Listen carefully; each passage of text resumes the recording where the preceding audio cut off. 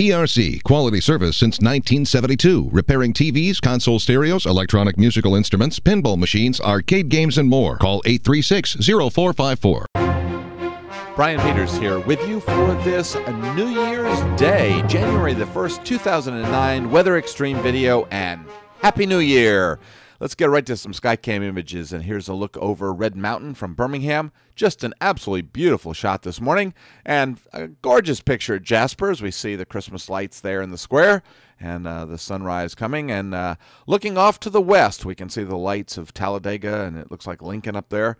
And certainly a beautiful, beautiful morning, even though it's going to be a bit chilly this morning. High pressure off to our north and northeast is keeping the weather beautiful down here, but notice there's a front down in the Gulf, and that front is going to be coming back north later tonight and tomorrow and causing some possible wet weather, although I don't think there's going to be a lot of rain.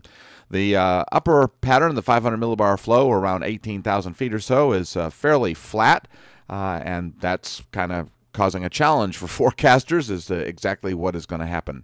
Temperatures this morning actually not too bad. Still a lot of cold air up there in Canada, and the North Atlantic Oscillation is still indicating that we're going to be cold, and that certainly looks like what is going to be happening here over the next week or so. A little closer to home, temperatures generally running from the lower 20s across North Alabama and North and Central Alabama to the lower 30s, so quite a range of temperatures this morning on this crystal clear morning.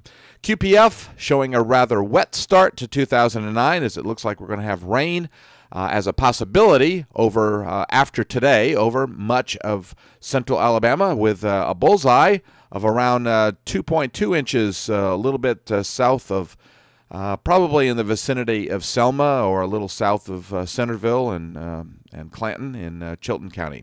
All right, let's get to the 06Z GFS model run, and here is the surface pattern for today.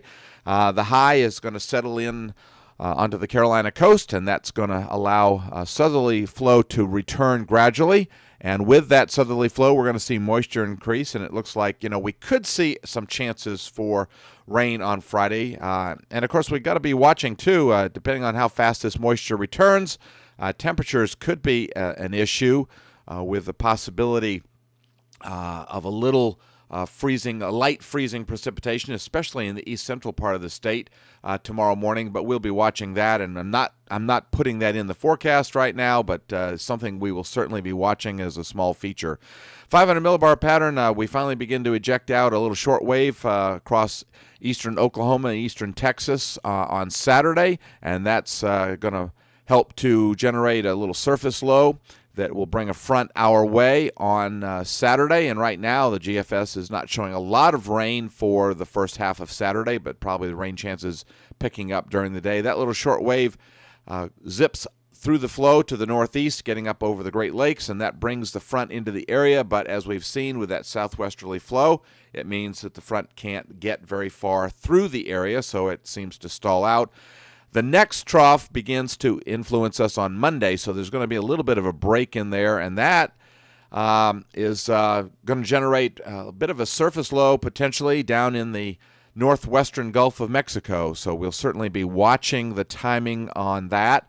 And that trough and the northern flow begin to phase a little bit as the trough begins to establish itself. And this is something the GFS has been pretty consistent with, and now it looks like it's going to be happening. And that takes the surface low up a little to the northeast of us, and certainly should dry us out by Tuesday. And that is when the trough really digs into the eastern half of the country. And look at those thickness values. They dive 540 line now down around the vicinity of Birmingham, Clanton. And also it looks like some moisture coming with that, and that could be some light wintry precipitation, but that's almost a week out, so it's something we'll certainly watch, and the GFS has been consistent with that. By 180 hours or Thursday, a week from today, the trough is off to the east, but of course that's going to keep us fairly chilly as the surface high settles in, and we definitely dry out by Thursday. And we're on the edge of voodoo. Here comes another trough in the flow coming out of the western states or out of the Rockies, and that could bring another batch of precipitation our way around the 9th, especially late in the day. And that also brings in a trough that's pretty significant by Saturday the 10th, and there is quite an interesting winter weather event all the way from the southeast all the way up into the mid-Atlantic states. But remember, this is still voodoo, and so we're going to still watch the details of what's going to be happening.